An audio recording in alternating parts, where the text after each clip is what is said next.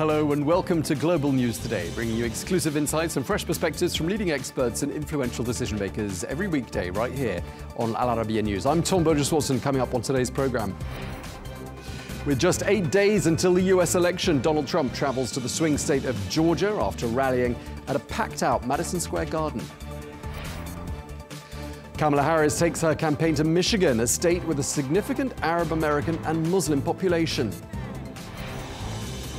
Tehran vows to use all available tools to respond to Israel's attack on military targets in Iran during the course of the weekend.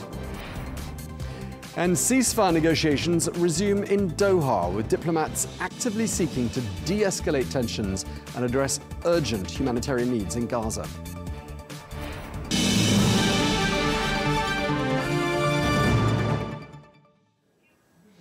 Hello and welcome. With just 8 days remaining now before the US election, former President Donald Trump is going to travel to Georgia today, whilst Vice President Kamala Harris is going to focus her efforts on energizing the electorate in Michigan. That's a state with a significant Arab American and Muslim population.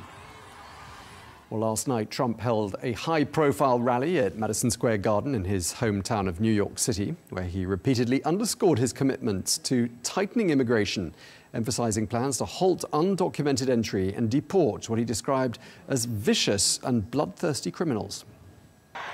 The United States is now an occupied country, but it will soon be an occupied country no longer. Not going to be happening.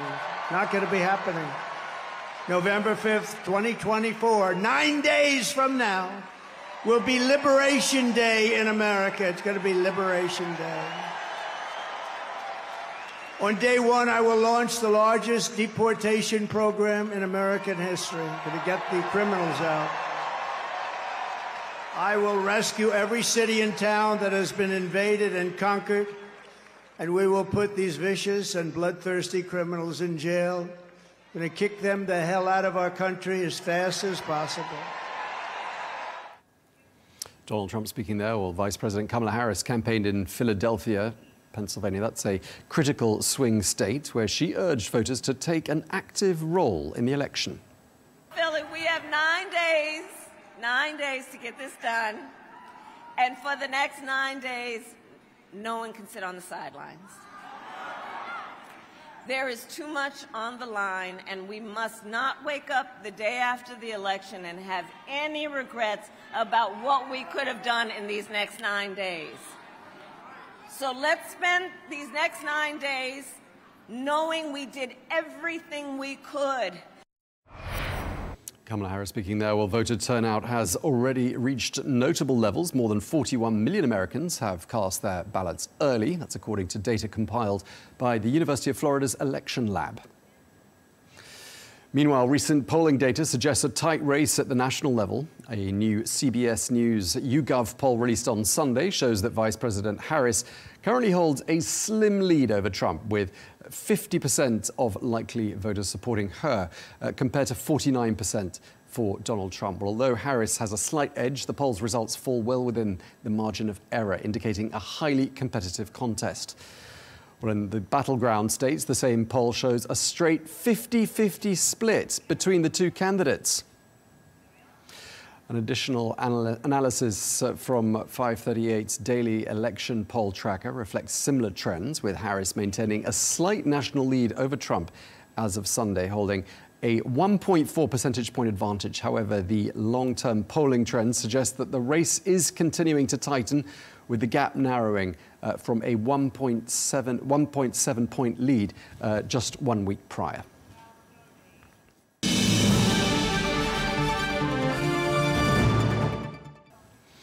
Well, for more analysis of the US election, I'm joined by the former member of Donald Trump's White House transition team, Halper Hayes, and a former member of and a former senior advisor to Joe Biden and former director of communications for Biden while he was vice president, Vela. Mo, thank you for joining us once again here. Let me start with you, because we spoke back in July, and you told me you thought Kamala Harris was definitely going to beat Donald Trump. Do you still think that? I do, actually. I believe that more now than I did in July. The momentum is on her side.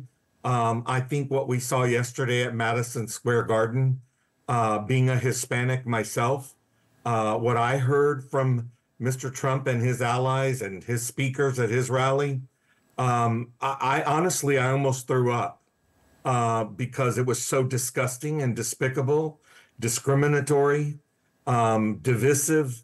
And I just think my fellow Americans, we're sick and tired of it. That's not who we are. Those aren't American values. So I think she's going to win. Jan, we're looking at the tightest election in modern times possibly here. That's if the polls are to be believed. What are your thoughts, and what do you have to say to what Mo just stated there? Well, I'm glad you mentioned the polls, because 2016, everyone thought Hillary was going to get it. And I don't have much trust in the pollsters. What I've really been looking at is the momentum of early voting. Usually the Democrats have us beat. And this election season, the percentage of turnout, especially in all 7 swing states, has been enormously high. The percentages are greater than the Democrats that have shown. And the momentum, you really have to look at about 2 weeks out. So now what are we, 9 days out? The momentum just keeps on increasing. And, there's like Chicken Little and the sky is falling. You can only call him a fascist so much. You can only, make those negative comments. It's been going on for 9 years. People no longer pay attention to that. But it's an exciting momentum. And the fact that several Democrats are part of his transition team and will be part of his new administration really is bringing home that we are the big tent party. Okay, Mo, 40 million people have cast their ballots early. Just picking up on what Jan was saying there, to whose advantage does that play, do you think? Well, I believe it or not, I don't disagree on one point, which is that early voting has been a stronghold for the Democratic Party. I'm not concerned about whether it's going to break that way this time or not, to be honest with you. I think we are seeing historic early voting numbers. I will point out very quickly that is the early voting that Mr. Trump and all of his little minions and cult followers have been telling people was horrible and you shouldn't engage in. And all of a sudden, they're bragging about it. It's the hypocrisy of Mr. Trump and his followers is just amazing. I'm smiling because I noticed she did not address what I just said. And ma'am, with all due respect, when the former chief of staff to the president of the United States calls his former boss a fascist, and he's a four-star general who served our nation with incredible honor, and you just called him a liar? Come on. I didn't call him a liar. 9 years you can but call the thing a fascist is a fascist is a argument is between the arguments between the globalists and the nationalists. And don't change the subject. Address what I just brought up, ma'am. Don't deflect and change the subject. That's all you guys can do because you can't seem to answer with the truth. Excuse me. I would not be attacking you. I would not be attacking you, so I would appreciate not being attacked. The fact ma'am, is... I just asked you to answer the question, that's all. If that's attacking you, just we're tell the truth. we're not going to proceed in this if you want to keep interrupting and you want to take control of this interview. So I would like to finish. Just answer the question. I would like you to be quiet, and okay, I am going. Please let Jan speak, Mo. Let's listen to what Jan has to say. Go ahead. The fact is that whether it's Mark Milley or it's John Kelly or it's McManus, the fact is that they wanted us in wars. They did not like the fact that for the first time in 82 years, we had a president that did not take us to war. And he can call him names. And if you guys want to use name calling and that's his opinion, he also got fired. So let's just understand why he got fired. You know, you can launch on to any of the criticism, but at the same time, how come you're not focusing on the General positives? Milley got fired? Let's not lie on television, ma'am. General Milley got fired? Is that what you just said? No, Kelly got fired. But you're calling him a liar. Is that correct? Because that's what you're calling him. No. Let's be clear. Excuse me, Mo, who's doing this interview? Ma'am, but we're supposed to be having a debate. I'm asking you, are you calling General Kelly a liar? Yes or no? It sure sounds like you are. I'm not calling him a liar. I don't agree with him.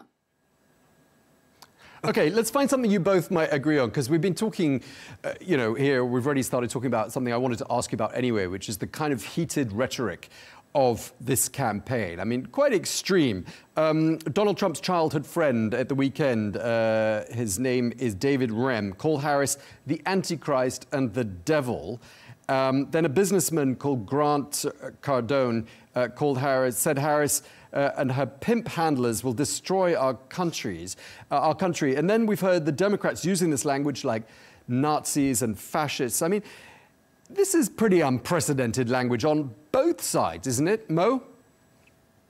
To be honest with you, I don't know that we've ever had a more joyful candidate than Kamala Harris. Here's the sad part. When Mr. Trump, every word that comes out of the man's mouth, from the time he came down that escalator the first time, has been hateful and negative and divisive and racist and transphobic and homophobic and misogynistic. All 9 years. All 9 years. So you can either expect, do you really think we're going to sit back and go, oh yeah, just keep saying that she's stupid, which he does every day, that she has a low IQ? And then with all due respect, this lady you have on here is now saying, don't call me names. When her candidate, who she's sitting here advocating for, is a convicted felon who has done nothing but hate. Okay, Jan, respond. You can't have it both ways. Let's let Jan respond. You can't have it both ways. Well, it's inaccurate to call him a convicted felon because he hasn't been sentenced yet. But the thing is, I'm an attorney. Ma'am, no, I'm not going to let would you do you this. please be quiet and not interrupt me? Are you an attorney? Are you an attorney?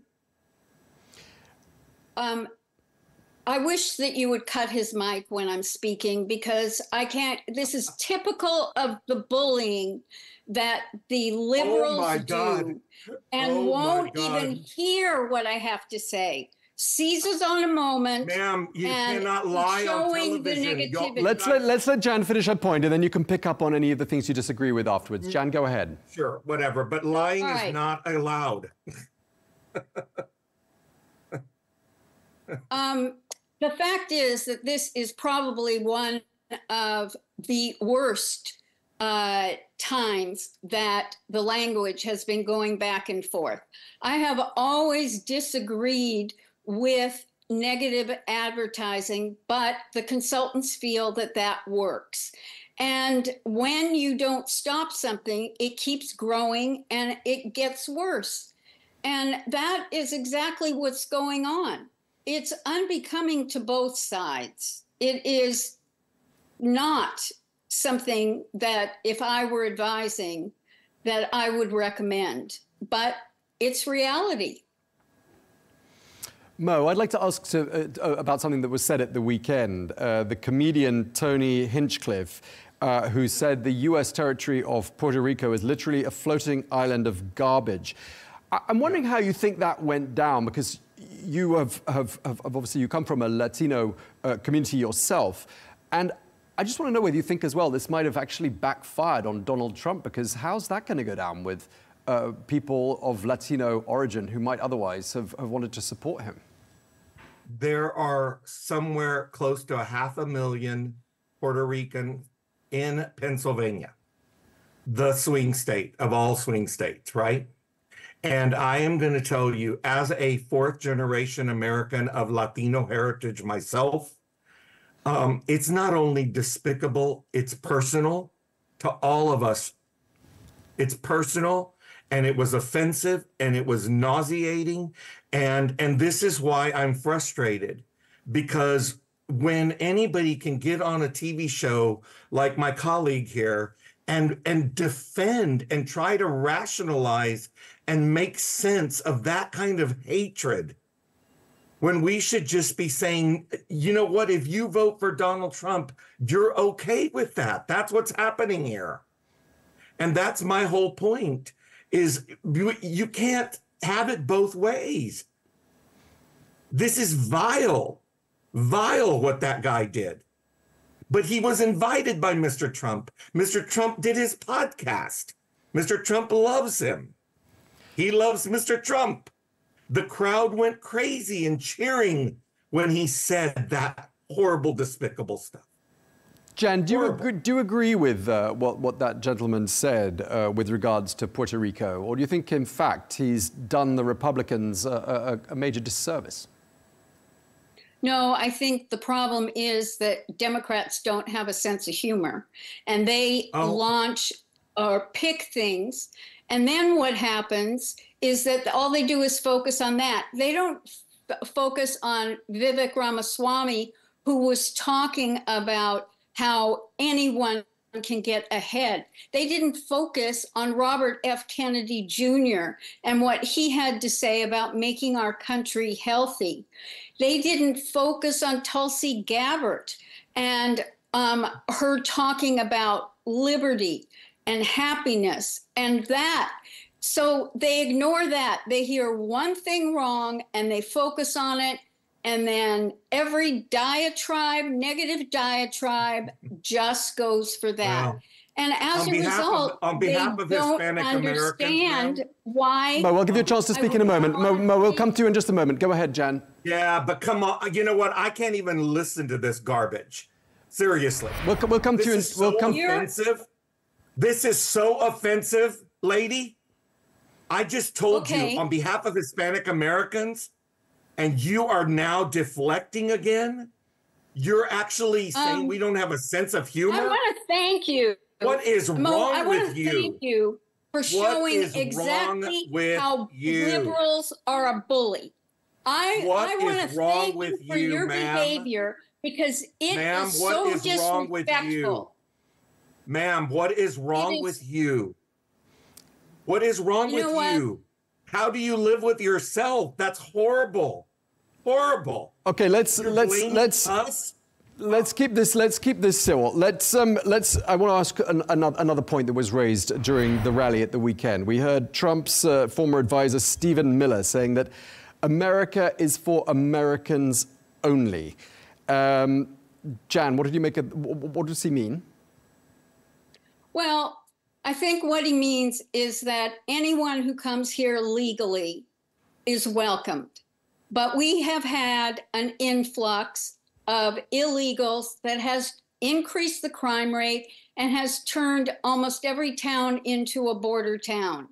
And it is unfair. If you talk to anyone who went through our legal process to get here and to become citizens or to get a green card, they're not happy with it either. Mo, go ahead. You wanted to jump in. I feel so sorry for this particular colleague. Ma'am, I grew up on a border town. You have no idea what you're talking about, number one.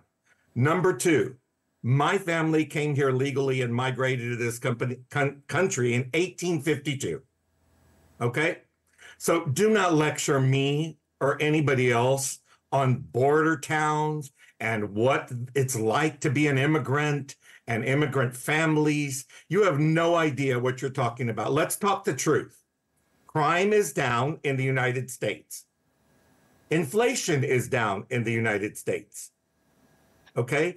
For anybody who commits a crime, whether they're here legally or illegally, they should be punished. No one disagrees with that. But to demonize other people, and then I can just wait 5 more minutes and you're going to claim you're a born-again Christian or an evangelical, because that's what you all do. And then 5 seconds later, you're demonizing humanity. And you're okay with Tony Hinchcliffe calling my fellow Hispanics garbage. So you know what? I can't tolerate your hypocrisy. You have no idea what you're talking about, with all due respect. Have you even been to the border? Yes, I have. Where, ma'am? What city did you go to? I find your need to go after me reprehensible. Because, ma'am, you're lying to the audience, ma'am. Okay, let's keep it civil, and no personal attacks from either side. No personal attacks. No. What's unprofessional? Let's be clear. Let's be clear. What's unprofessional? I am not going to keep on listening to you. So stop lecturing me. Stop interrupting me. Let's keep this informative. Being an ass. Let's keep this informative for our viewers. Informative means truth. Informative means facts. Okay. Let me raise another point. If you want to be informative, you cannot allow people to get on and lie. Or I'm just getting off of this because I did not sign up. Okay, then goodbye, ma'am. Bullied let's keep this civil. No personal attacks. Listen, I am not going to participate in anybody enabling somebody to lie to an audience.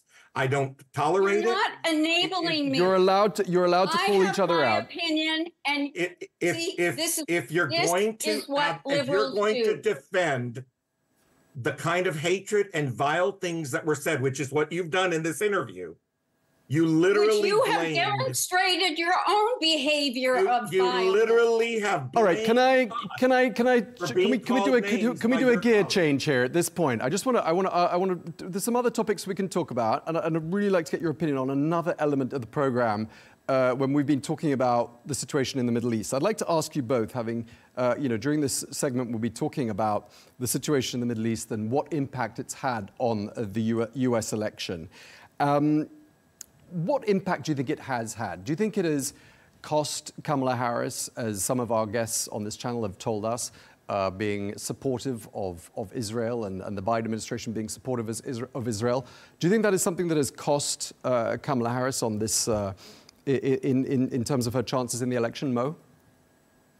I think that it has rightfully caused some tremendous concern by some of my brothers and sisters that are Muslim Americans. What we're seeing in Gaza is also disgraceful and heartbreaking. Too many innocent, in particular children, are dying. This is a very conflicting situation. I hope I speak on behalf of all of my fellow Americans. We want to support Israel, as we always have and we always will, and support their right to defend themselves. But at the same time, I am actually of the opinion that we need to be supporting Israel at some point with some conditions, which mean no inhumane warfare and much more strategic and targeted attacks on others, so that these innocent victims are not, falling prey to this. So, look, I don't think it's damaged Miss Harris. I don't think it's helped Mr. Trump. I think it is a very sad and heartbreaking situation right now in the Middle East, period. Jan, can I ask you, what do you think a second Trump administration would bring to the table as far as the situation in the Middle East is concerned? I think that his goal would be to bring peace. You can go back to the Abraham Accords. It was trending to go in that direction. I think he'd also focus on solving the issues between Russia and Ukraine. Okay, and he says he's the candidate of peace. He's a deal breaker. Are you confident that he could somehow broker a deal and put a stop to the fighting, as he has promised to do in both Ukraine and in Gaza? I definitely have that great belief in him that he can do that. Mo, what are your thoughts? What do you think a Trump administration would bring to the table in this regard? We know what it is, Tom. We know what it is. He literally loves Vladimir Putin, sent him a COVID test while our fellow Americans were dying. Literally. That's a fact. And so we know what he's going to do to, quote unquote, solve the Ukraine-Russia thing. He's going to side with Russia, the most evil empire probably in modern times. That's how he, quote unquote, would create peace. And anybody who is voting for him knows that. They know that. This is a man who has praised dictators over and over. He's clearly told us he wants to be a dictator in the United States. Maya Angelou was a beautiful, amazing American poet and writer and author. And she once taught us in one of her writings, believe them when they tell you who they are the first time. I believed him when he told me who he was 9 years ago.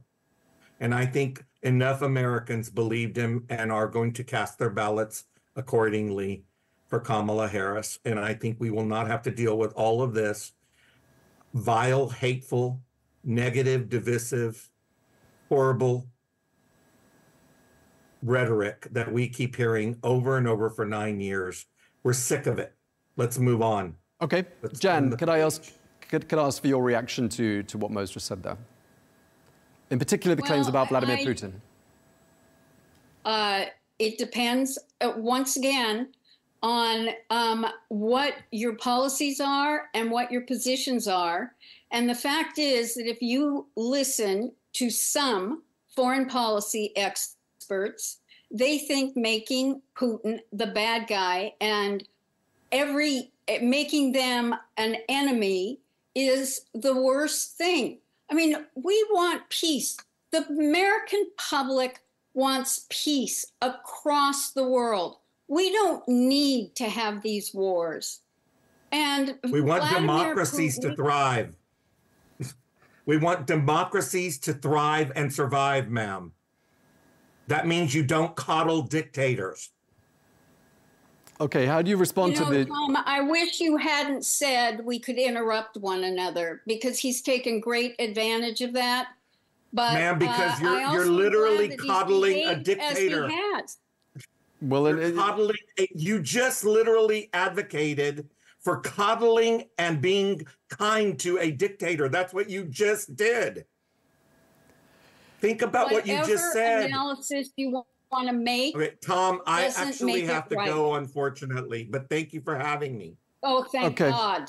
All right, well, we're going to have to leave it there. Really appreciate you both taking the time to speak to us. I'm sorry the connection didn't make for an ideal debating set of circumstances, but thank you, Mo, Vela, and thank you as well to Jan Halper Hayes. Thank you very much indeed to you both. You're welcome.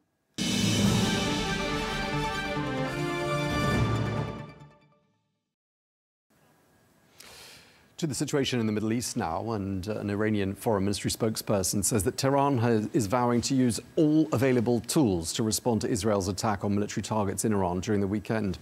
Iran says that Saturday's strikes against military sites killed 4 soldiers, but the attacks were more limited than had been expected. Well, earlier today, Iranian media reported that a civilian was also killed. Well, Israeli officials say the airstrikes were carried out as a direct response to an Iranian missile barrage launched on the 1st of October, which Iran says was in response to the assassination of the Hezbollah leader Hassan Nasrallah earlier on this month. Meanwhile, negotiations aimed at resolving the year-long conflict between Israel and Hamas have resumed in Doha, where diplomats are working to find ways to de-escalate tensions and address humanitarian needs. Well, Egypt has proposed a temporary 2-day truce in Gaza to facilitate the exchange of Israeli citizens for Palestinian prisoners. Well, let's cross now to Michigan, and we can speak to Abed Hammoud, who is a lawyer of Lebanese origin and a former federal prosecutor, who's also the founder of the Arab American Political Action Committee. Thank you so much for taking the time to speak to us. There's an article that appeared this summer in which you were quoted, and it had the headline caption, "Courting the Muslim American Vote, Alienated by Republicans, Taken for Granted by Democrats." Does that sort of roughly sum up the situation in your opinion? That's correct. It was alienated by the Republicans, but recently with the events in the Middle East, I think is also alienated by the Democrats, taken for granted and alienated by Democrats. Why do you say taken for granted? Because traditionally, we've always voted Democrat, mostly, not traditionally, what I mean mostly Democratic, but I believe, taken for granted because the Democratic Party, they know they need our votes and they are in power and they can impact and they can stop the war in the Middle East, especially in Gaza and Lebanon. And they did nothing about that. In fact, if anything, I genuinely believe the Biden administration encouraged Netanyahu to continue and enlarge his wars by providing weapons and support, political and financial. So to me, if they really wanted our vote, they would not go this route. In fact, they're literally telling us, we're probably going to get your vote regardless, it doesn't matter. And I see that the Republicans are trying harder to get our vote. And from talking to people in your entourage, your friends, your colleagues, people who are also Arab Americans, are they telling you, are you getting a lot of evidence that people are indeed not going to vote for the Democrats based on foreign policy issues? Absolutely. In fact, until a few days ago, no one will actually loudly say that they are going to vote Democratic. Like I said, the important part of what you said is based on foreign policy. We traditionally, including myself, who I'm a long life Democrat. I've always been a Democrat, a lifelong Democrat, and I've always voted Democratic, and I was involved in the Democratic Party. And we've always made these choices based on mostly domestic issues, as both parties were similar when it came to Israel and foreign policy, but they were kind of moderate to a certain extent. The position the Democrats took this time and the Biden administration, which includes Vice President Harris, the position they took towards the war in the Middle East right now, put us all to be one issue voters, which is the Middle East and the war right now. So we all forget about all the domestic agendas. So everybody will tell you, no way, there is no way they'll get my vote. Only in last few days, with a lot of pressure from the Harris campaign, a few Arab American Democrats, people either in office or aspiring to be in office, I'm saying few literally, there may be 10 people met in a room or something like that, and they said we're supporting, Vice President Harris. But I can tell you, I don't have a statistic that's scientific, but the overwhelming majority of our community will either vote third party, nobody, or for Donald Trump. Donald Trump is gaining grounds a lot in this community the last few days. He's been around here a lot too. Yeah, I was going to ask what voter intentions were therefore going to be, and you've answered my question, either Trump or a third party. The word betrayal. But some will not participate, some will not vote. Our PAC actually recommended to skip the presidential race. Okay, so non-participation entirely. Non-participation, but we strongly urge not to vote for Harris or Trump. Okay. I heard the word betrayal being used to describe how a lot of Arab and Muslim Americans feel about President Biden and, by extension, Kamala Harris. Do you think the word betrayal is the right word? Absolutely. Betrayal for more than one thing. Betrayal, first of all, in 2016, Donald Trump won Michigan by 10,000 votes. Our community was not too enthusiastic about Hillary Clinton. In 2020, we came out in numbers. We campaigned hard, including myself on the PAC I founded. We campaigned hard for Joe Biden, who won the presidency, not by a long distance, probably I think 150,000 votes, which is still small in a state like Michigan. So we worked hard for them. But it's not just a betrayal for the Arab American or Muslim community.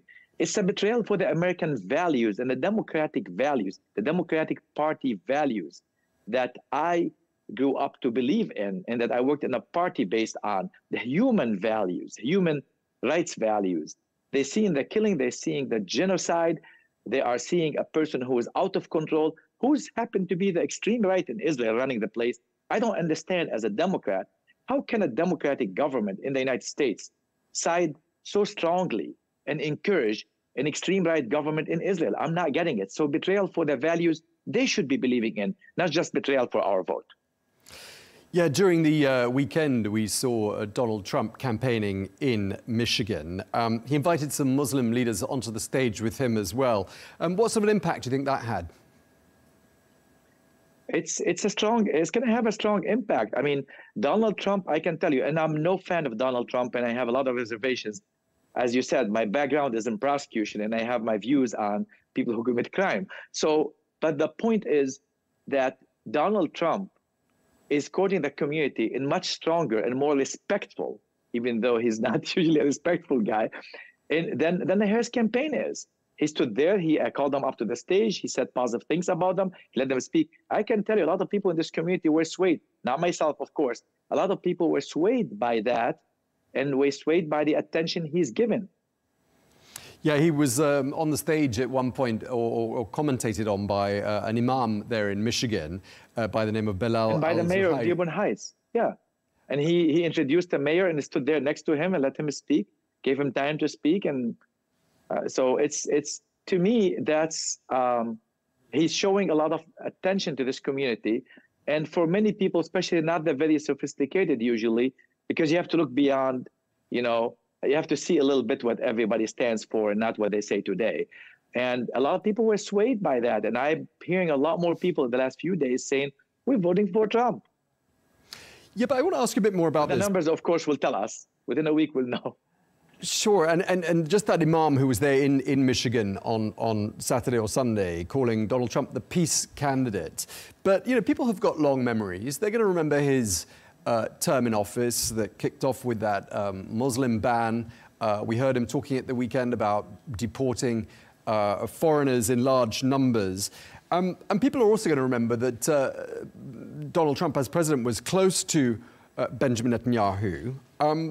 People haven't forgotten that, have they? No, they haven't. Let me tell you, we're not naive. Personally, I can tell you, I know Netanyahu wants Donald Trump today as opposed to Biden, but here's the problem. And people are concerned about the immigration consequences if Donald Trump be elected, although there are laws he cannot sidestep, even though he's good at sidestepping laws. But there are things that can protect people. But that being said, even if it's true everything that people fear from Donald Trump, today we have two choices. The country has two choices. One administration that's participating in killing, which to me, as a lawyer, I can tell you, participating in killing or helping somebody kill is the same under U.S. law. So you have an administration that's participating in the killing of tens and hundreds, maybe of thousands of Arabs in Gaza and in Lebanon now. And you have a guy who all we fear about is some deportation. Let me tell you, between preserving my life and deporting me, guess what I'm going to pick? Sure, fair enough.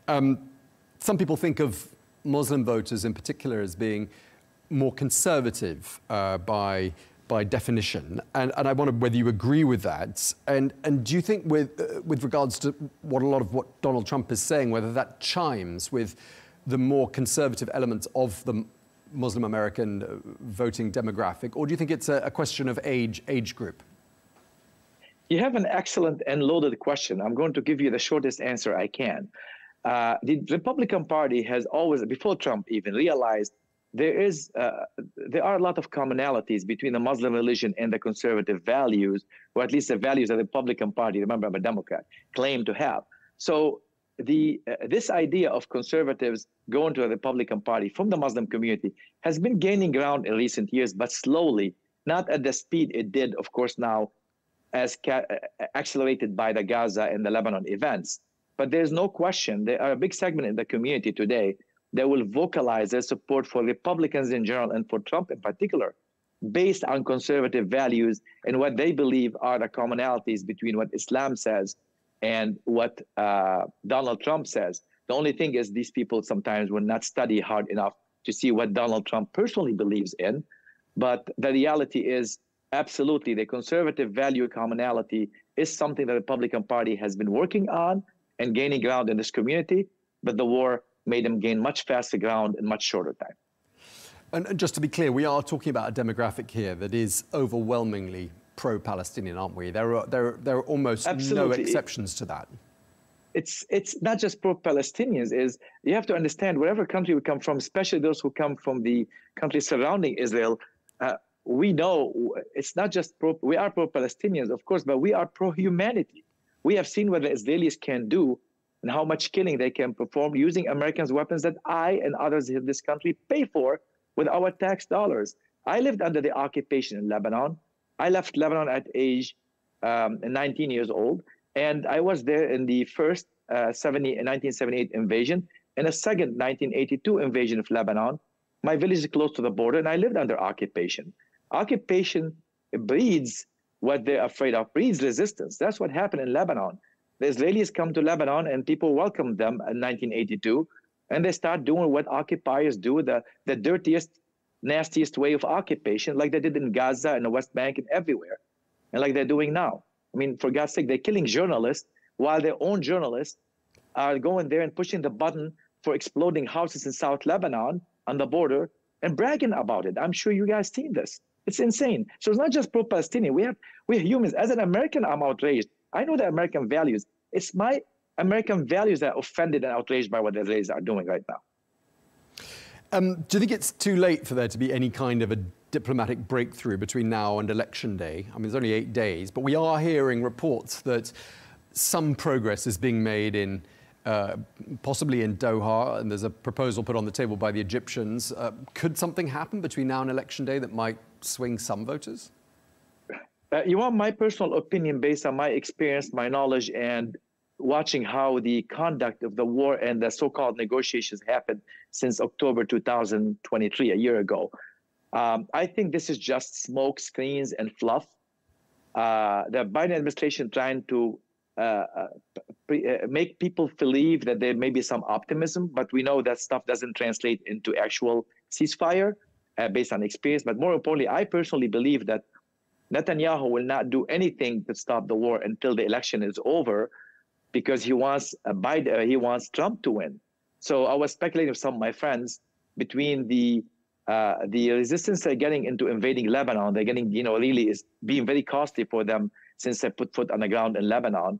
And between the election, I'm hoping that within 10 days, we start having serious talk about ceasefire. But I don't believe Netanyahu will hand the Biden administration any type of ceasefire before the election. He doesn't want Harris to win. And honestly, I'm not sure Biden wants Harris to win or Blinken wants Harris to win. I'm not sure. And I know it may sound crazy to some here, but at the end of the day, President Biden was pushed out of the race to have Harris take over. And Blinken knows he probably will not be the Secretary of State after. And he said he's going to Israel as a Jewish person, not as a Secretary of State of the U.S. So I think here, call me conspiracy theorist, but I think that Netanyahu, Biden, Blinken, nobody wants a ceasefire before the election is over. And all the while, this support for Israel from Biden and by extension, Kamala Harris, his vice president, who's now running for president herself, hasn't really translated, as far as I'm aware, maybe you can help me on this one, into more support from Jewish Americans, has it? I don't think so. Actually, in fact, I said a few weeks ago, what I don't understand about the Harris campaign, if they called and they actually genuinely called and genuinely actually obtained a ceasefire, I don't see them losing Jewish vote over getting a ceasefire, because take off the few extremists in Israel, the one that's in government, especially the Smotrich and the Ben Gvirs and the Netanyahus, people want peace everywhere. So I have a lot of Jewish friends here. They don't want war. So I think calling for peace and obtaining a ceasefire would not have hurt Harris with the Jewish community, would have helped her with the Muslim and Arab community. It was a win-win politically. I didn't see a loss in it. Nobody's asking her to go create a Palestinian state tomorrow. Just say, stop the killing. And she could have done it without losing one single Jewish vote. I mean, I don't know, one single is exaggerating, but I don't think she loses Jewish vote if she reaches ceasefire and a deal in the Middle East. In fact, everybody will be happy, because the overwhelming of Jews, the same thing as overwhelming people of Arabs, they want peace. They just want to stop the killing.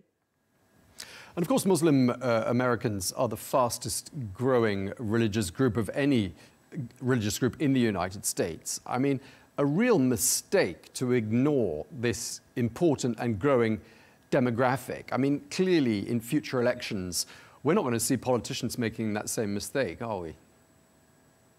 No, and as you mentioned earlier, the conservative values, part of the conservative values, we have a lot of kids, and we believe in family and expanding our families. So yeah, we are growing demographics, as you said, and definitely one of the consequences, I believe personally, if Harris loses Michigan, particularly loses the presidency, which will probably be a very bad thing for this country, because I personally don't believe Trump will be a good president. But I can tell you, if Harris loses, one of the goals that we want as a community is to teach others that don't take us for granted anymore and deal with us like we are real Americans, real humans. To use a cliche, but Muslim and Arab lives should matter. They matter. They should matter for the Democratic administration, should matter for Republican administrations in the future. So definitely that will be one of the consequences, regardless what happened in this election, that they're going to pay more attention, I hope, in the future, because we're not going anywhere. We are Americans as anybody else, and being American and a Muslim, they're not contradictory.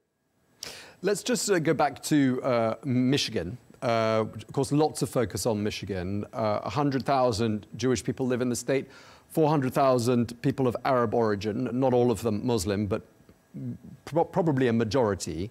So that's why there's a lot of focus. How tight is the race now looking like being there in Michigan? I watched the polls on the main media outlets, Washington Post, New York Times. I think they've always been within 1 point percentage, depends how it moves. But it's been, in recent days, has been what they call a +1 or plus less than 1% for Harris, which means that's within the margin of error. And if you look at the how the polls were wrong in the last couple of years, and you project that, I'm an engineer before I was a lawyer, so I look at these numbers. And if you project that today, if the mistakes in the polling, which we all know there will be mistakes, are proved to be right the same way the trend was in 2012, 2016, and 2020, most likely Trump will win the state. But I don't know. I mean, honestly, this day and age, you have no idea what's going to happen. Okay, so those 400,000 people in Michigan of Arab and Muslim origin could swing the results. Absolutely. Okay, we're absolutely. Like I said, in 2016, it was a 10,000 vote difference. I can tell you almost the Hammouds in my town will get 10,000 votes. And in 2020, it was 150,000 votes. So that's pretty tight. All right, we're going to have to leave it there. Thank you so much for taking the time to speak to us. Abed Hammoud, thank you very much indeed.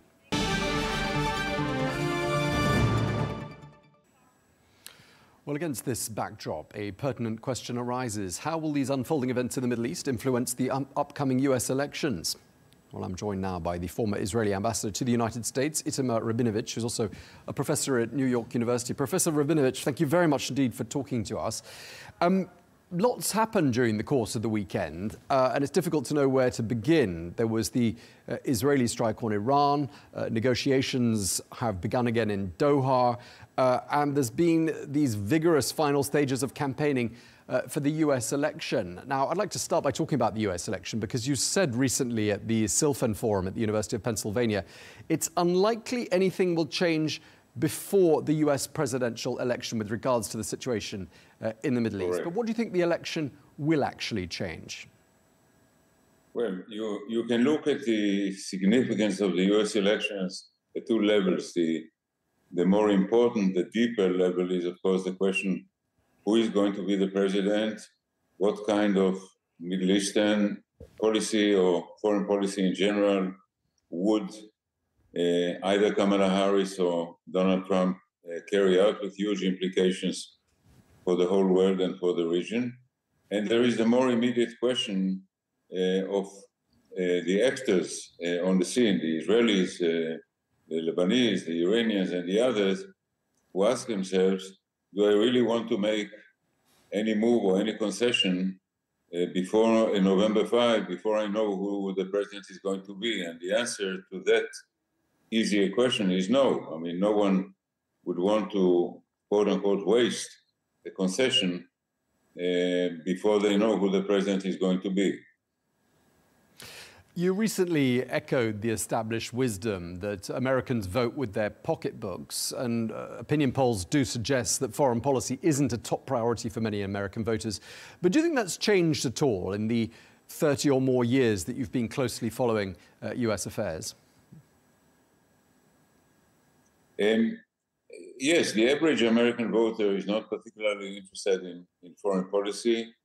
People tend to vote more by the pocketbook or by, I'd say, the image, quote-unquote, tribal, ethnic or other preferences, not foreign policy, but yet many Americans would like to know that their president is a person who can manage the foreign policy of the United States and to play the role on the international stage arena that the president of the United States should. I mean, there were American presidents like Bush 41 or Jimmy Carter, who had major exploits in foreign policy in the Middle East, and yet lost the election for other reasons. Let's talk about the Israeli strike on Iran during the course of the weekend. How do you think Iran might respond? Of course, and most people don't know. I would say this. First of all, the Iranians are trying to minimize the scope and the effect of the attack. And I mean, they have more than one reason for doing that, but one additional reason might be the decision not to respond and therefore to try to minimize the effect, and therefore the need to respond to it. Second, during the attack, apparently, Israel successfully, or the Israeli Air Force, successfully destroyed the Iranian ground-to-air missile systems. And now, in a way, most Iranian installations are not protected. This is, of course, a blow to Iran, but also a blow to Russia, because these systems, the SA-3 and to some extent the SA-4, were provided by Russia. They are the pride of the Russian Air Force. This is something the Russians like to export and to sell for significant sums of money. And therefore, it's a blow not just to Iran, but also to its ally, Russia. I know, Professor, you can't second-guess what Iran's going to do, and I appreciate that. But do you buy into the argument that the Iranians have to respond to what Israel did? Because if they don't, they're going to look weak. They don't have to, because if they do know that if they respond, then Israel would respond, and we enter an endless or a vicious cycle of blow and response. And given what I said a bit earlier, that right now they don't have effective system against the Israeli Air Force, it's not very tempting for them to engage in yet another round. So this is, I would say, on the realm of the rational. But we know that in many of these cases, particularly in a system where ideological forces are at work and there is a competition between radicals and moderates, and there is one man, the supreme leader, who ends up making the decision, not a very young man, making any prediction on whether there will or there will not be an Iranian response is, of course, a shot in the dark.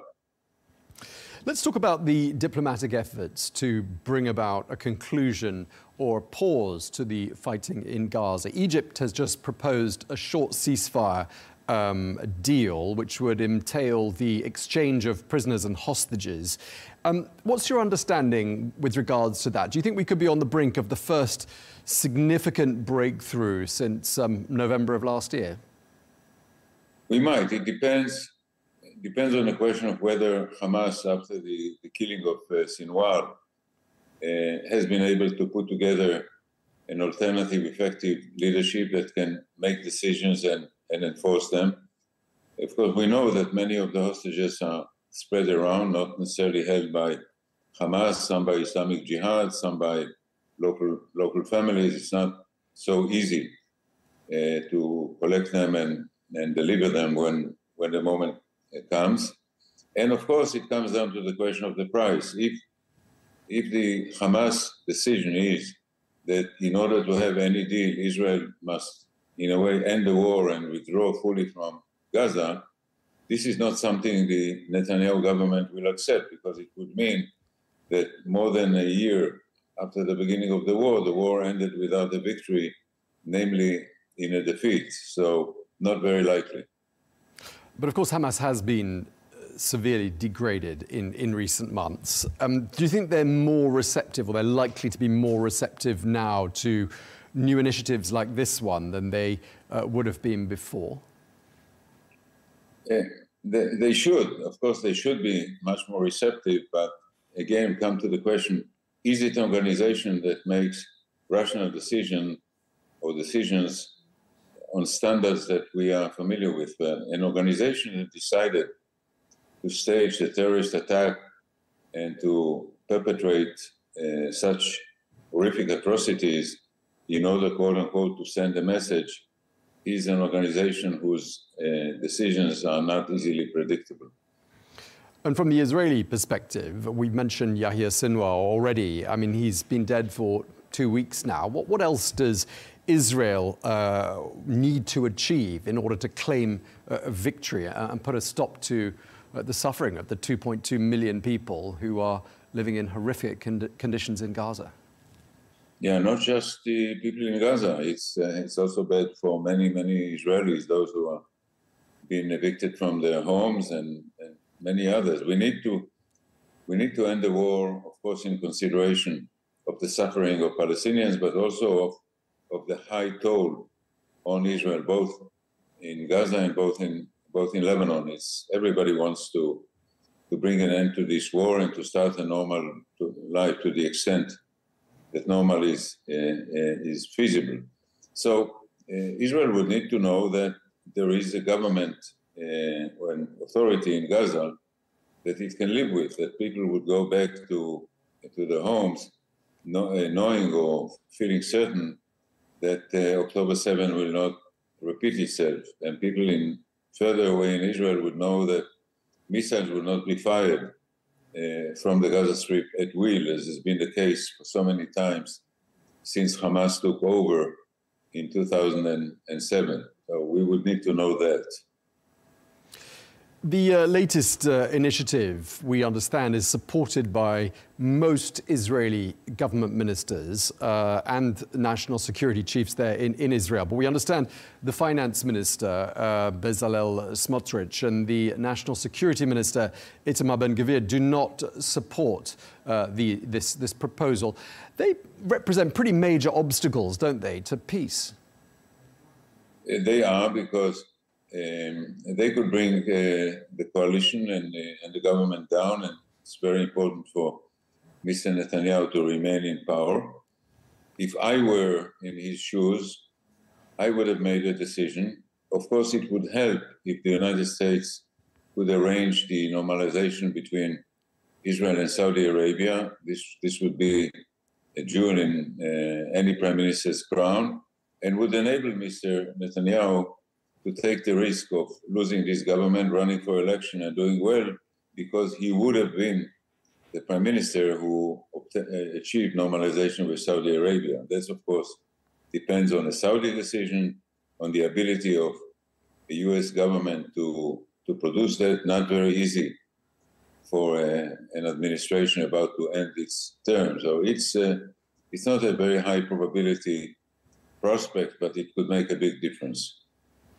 Do you think the right people are at the table with regards to these latest negotiations? And I'm talking about the US, Qatar, and Egypt, who are really spearheading the negotiations. Are they the right parties to be at the table, or should there be other parties at the table? Yeah, there's, Egypt and Qatar over the past year have not been very effective in being able to bring Hamas to agree to a deal. I know that Egypt has a clear interest, and Egypt has no particular love for Hamas, which is the Palestinian version of the Muslim Brotherhood. And Qatar is a country known for playing, I would say, very complex games. It has its interest vested in many, many places. So it may not have been the best intermediaries. Okay. When we have an American administration in place, be it a continuation of the Biden-Harris administration or a new Trump administration, which may not be before the winter or early spring, I think we will have perhaps a very effective actor, but this may take time. Yeah, and in terms of the parties and the various players who play a part in this continuing conflict, I mean, looking at the heavy presence of far-right religious and ultra-nationalist politicians in Israel, I mean, they don't sound like people who are at all interested in peace or a two-state solution, do they? Yeah. You don't have to lean on me very hard to get me to say that. I'm not an admirer of either Smotrich or Ben-Gvir. I think they don't belong in a government in Israel. I would like to see an election in Israel soon and a new government in place without these two very extremist politicians in power. If you could point the finger of blame at one person for the situation we're in now, and this is a tough question, who would you point the finger of blame at for the situation we are in today with regards to the ongoing violence and the state of war between Israel and the Palestinians? You know, there isn't really one person, but I would put in one country, that's Iran. This is the country that built the so-called axis of resistance, that built the system of proxies around Israel, which includes both Hamas and Hezbollah. Hamas perpetrated October 7. Hezbollah joined the war in a limited way, but joined the war on October 8. Iran, for a long time, tried to hide behind its proxies and use them, but ultimately it had no choice but to step to the front and participate itself. So it is the one party I would point to as responsible for the current situation. I'd like to talk a bit about your time as Israeli ambassador to the United States, because it was a really interesting time for you to have been there, 1993 to 1996. So we're talking 30 years ago. There must have been a huge sense of optimism, given the talks that were taking place at the time and the progress that seemed to be being made. And looking back on that and looking at where we are today must be quite depressing. It is, because my period in Washington, when I was both an ambassador and a peace negotiator with Syria, was a period of high hope. There was the Oslo Accord, there was peace with Jordan, and we were, as I call it in one of my books, on the brink of peace with Syria. There was a degree of normalization with many Arab countries. The Middle East peace conferences took place, and there was a lot of hope in the air. And then around 1995, it began to turn, become ugly, and that was the end of that period. There were subsequent efforts to negotiate both with Syria and with the Palestinian Authority, but none of that came through. You were very close, weren't you, to Prime Minister Yitzhak Rabin? You wrote a biography about him. We're coming up to the 30th anniversary of his assassination, and I just wonder what you think he would make of the situation we're in today. What would he have to say about the state of affairs in Israel and the Palestinian territories today? Of course, he will be disappointed and critical.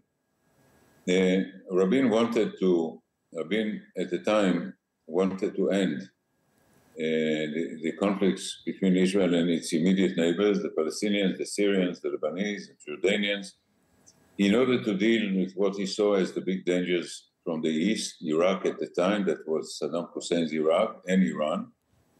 And he was a strategic thinker. He had a vision. And the reason that his death had been so detrimental to the peace process was that he was the one Israeli leader who, A, wanted to make peace, and B, could carry the public with him. And when the assassin and the group that stood behind the assassin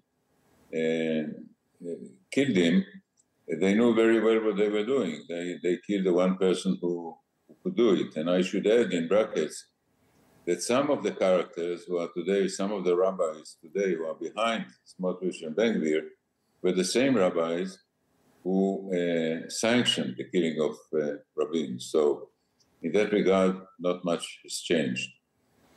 Yeah, Yitzhak Rabin is dead. Yasser Arafat is dead. The then Israeli Foreign Minister Shimon Peres is also dead. And the peace process, as we knew it in those optimistic days of the mid-90s when you were in Washington, also appears to be dead. What needs to be done to bring it back to life? And who would be the three players that would need to fill the shoes of those three deceased gentlemen?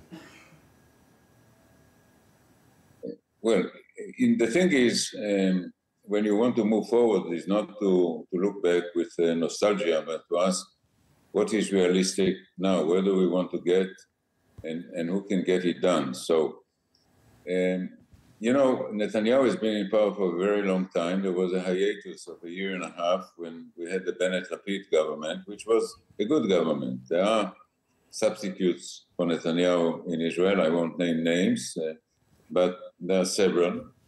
And you know, when it comes to Iran, the decision-making, or when it comes to Hamas, Hezbollah, the partners that we need to deal with, you know, I cannot tell who could or would be the leader there, but it's not just them; it's the whole region. I mean, the Abraham Accord was signed; it was a very important move, and they are functioning.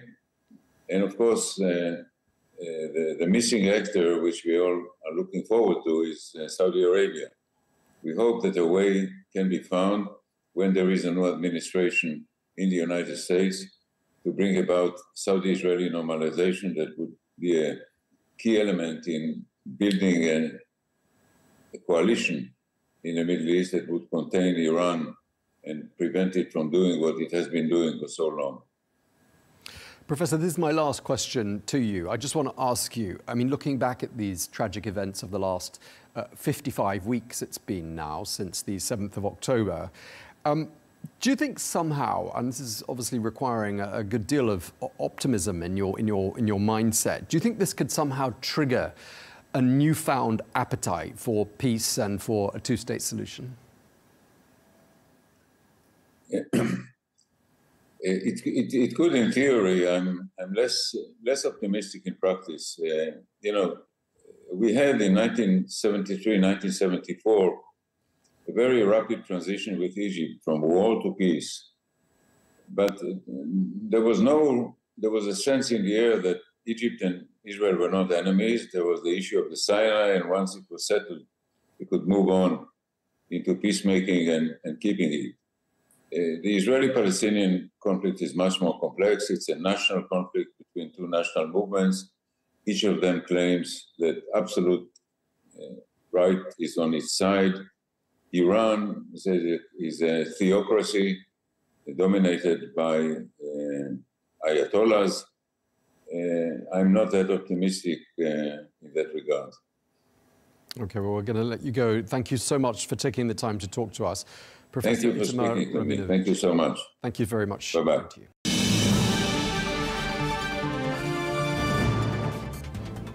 Well, that is all we have time for on Global News today. Thank you very much indeed for watching. Be sure to join us again tomorrow for more exclusive interviews. Until then, goodbye.